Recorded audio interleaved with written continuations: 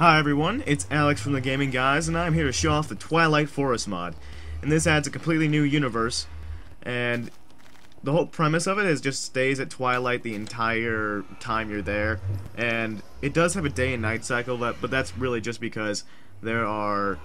It's the reason, because you can't change that in Minecraft. You can't change it so stay day or night the entire time. Anyway, monsters have to spawn also, and I'll get into that later. But to make a portal to this place, you just need to dig a 2x2 hole in the ground, and you just have to fill it with water, then plant living things around it, sort of like mushrooms and plants, and then even like tall grass counts and dead shrubs do count.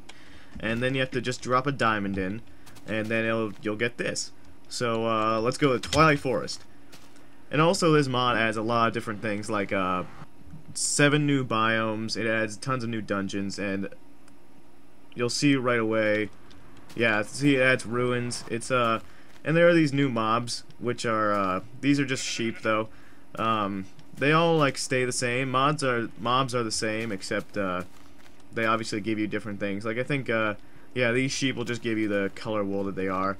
Here's like a small dungeon that spawns let's see, the new mob, which is like a skeletal wraith. It spawns them. Yeah, these are these guys. Luckily they aren't spawning right now because it's daytime in Twilight World, so you know, it's not a big deal. Also, you won't really find any werewolves and vampires, or any teenage girl that can't decide whether she wants to be on Team Jacob or Team Edward. So thank God for that. So we should thank the modder. And as you can see, there are huge trees. That's because the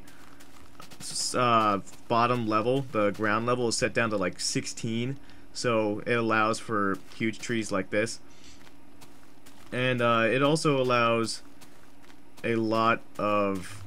But the problem with that is that you obviously can't find minerals. You can't dig down to find minerals, so they have to be somewhere. So luckily the developer made it so that there are these giant caverns like so that just are full of glowstone and coal and redstone, anything you can imagine. There's gold. It's just a treasure trove in here. And oh, chest.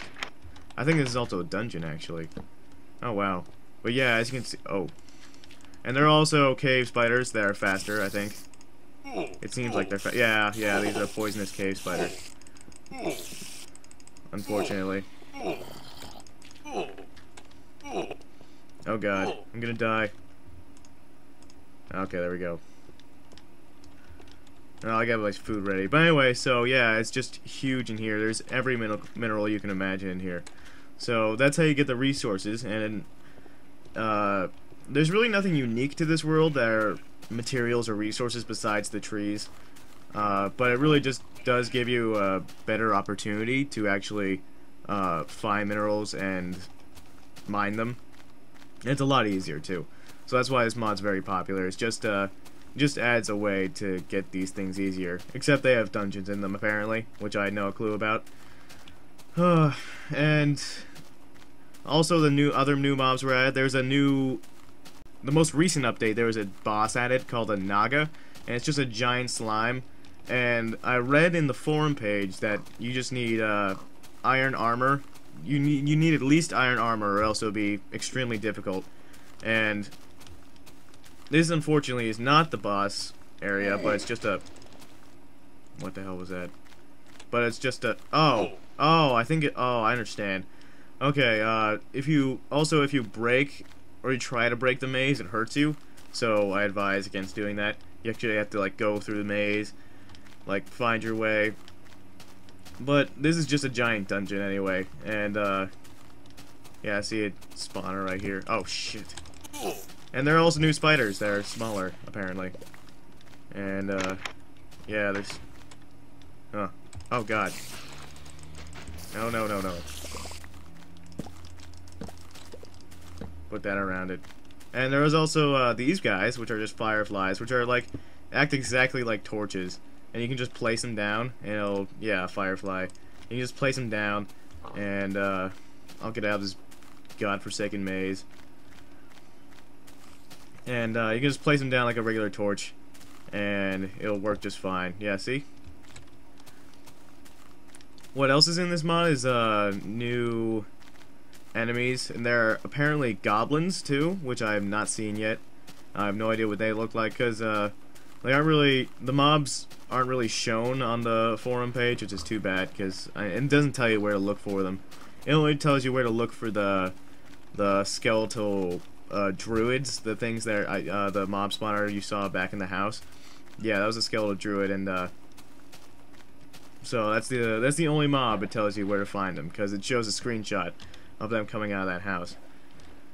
But also apparently glaciers are in this mod actually, and that's a great addition, because they just randomly spawn, and it's a very cool thing just to see them like pop up over the horizon. You're just like, oh my god, you know, I can't believe that this is actually here. What else? I think this is actually the bulk of the mod. I will show you guys if I actually do find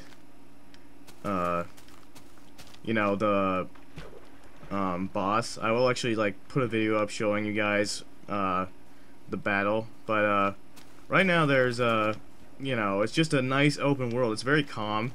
I don't think monsters really do spawn outside of dungeons or anywhere else, and you know, lava pit, and there are ruins everywhere too.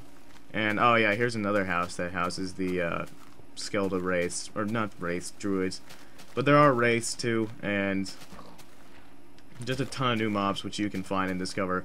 And also the biggest attraction to this mod is that it just makes it so much easier to find resources, because it's just a treasure trove of, like, you know, just a huge cave that you can find. And you can obviously, you know, build huge towers like the trees, and it's just, you get as much space as you want to build, which is very nice, especially. No, there's also deer too, which is kind of cool. But I think this video is wrapping up right about now. Just remember to like, comment, and subscribe if you enjoyed the video, and I will see you guys next time.